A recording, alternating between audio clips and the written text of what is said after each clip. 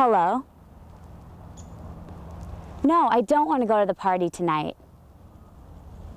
I don't care if there's a free kegger there. Look, you just don't get it, do you?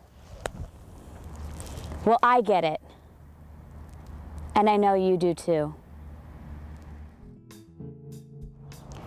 If you only knew how much I get it, that I think about you every single day. In the morning when I wake up, and at night when I go to sleep. You are always on my mind. I grab my cell to call you, and then I remember what happened, what I did.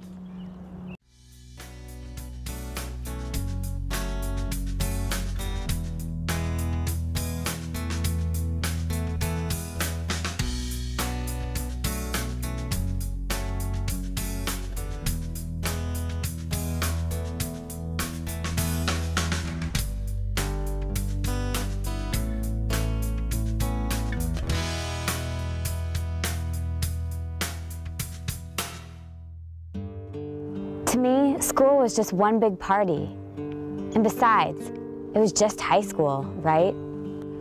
I'm not sure when my problems started. The drinking, drugs, the cutting class.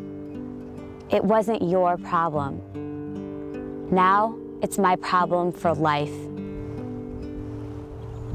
The field trip that day was no big deal. And I thought taking the bus was so not cool. Yeah, right. I'd meet you guys there anyway. We started partying at 10 in the morning, and I was drunk by 11. I just kept thinking, oh sure, I can drive. I'm fine. I wasn't fine. I was drunk. When I saw the bus ahead, I thought it would be fun to pass and wave to you guys. I swear I didn't see you getting off the bus.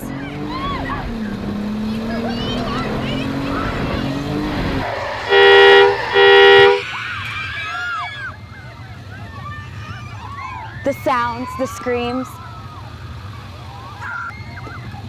When the cops arrived, they found the beer. They arrested me and they took you away.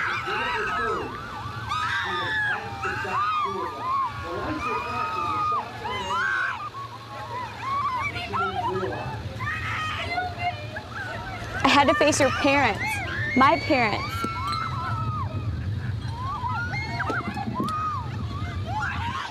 And then that day in church, I had to face myself and what I had done. We are gathered here today to mourn the death of Katie. She lived a short but full life, which tragically ended last Friday when she was hit by a drunk driver. I know her presence will be greatly missed. She had such a great life ahead of her. She always meant the world to me. She was my little girl. We were always in the same class, but we each had our own groups of friends. I could talk to her about everything. We always did everything together. But when we hit high school, I started drinking, and she didn't. We were still inseparable. People thought we were sisters. She always told me I should stop drinking, but I never listened. Our lives changed in an instant. Our families, our friends, our futures. I am so sorry. It was only a few beers, and I thought for sure I could drive. I had done it before. How wrong could I be?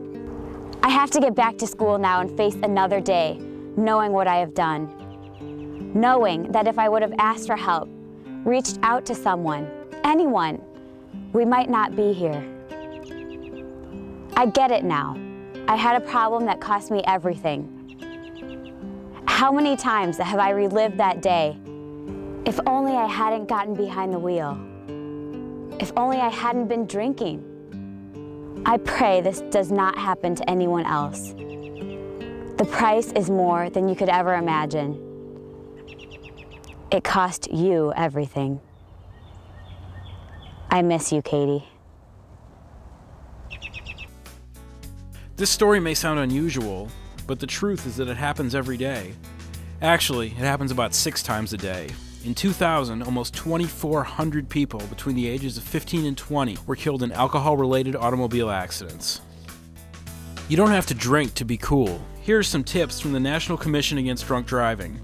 To be treated as an adult, you must act like one. This means obeying the law and making responsible decisions. Even though you may think everyone drinks, it's just not the case. On college campuses, less than 40% of students are drinkers. Never ever get in the car with someone who's been drinking, even if the driver says he or she is okay to drive.